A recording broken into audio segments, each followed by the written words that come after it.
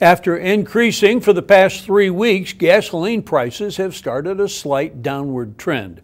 In this week's SNN gas report, you see gas prices declining from 2 to 5 cents after shooting up 7 to 12 cents a gallon.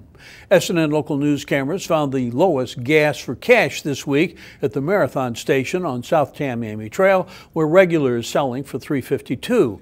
That is down 2 cents from the week. Max Food and Fuel in the 2500 block of Clark Road is selling regular at $3.52 a gallon. That is also down 2 cents from last week. The Chevron station on South Trail at Reynolds Street, just south of Stickney Point Road, is selling regular for $3.53 a gallon, a decrease of 5 cents a gallon from last Sunday. Sunoco Station in the 5800 block of South Tamiami Trail also has regular gas for cash at $3.53. That's down 2 cents from last week. The Dodge store at Beneva and Fruitville Road has gas at $3.55 a gallon, up 2 cents from last week. And the Save-On at Bay Vista and Beneva also has gas at $3.55 a gallon. The slight decline this week in local gas prices reflects world markets, where crude oil hit a 2-week low Friday, closing at $104.70 a barrel, down from $106 last week.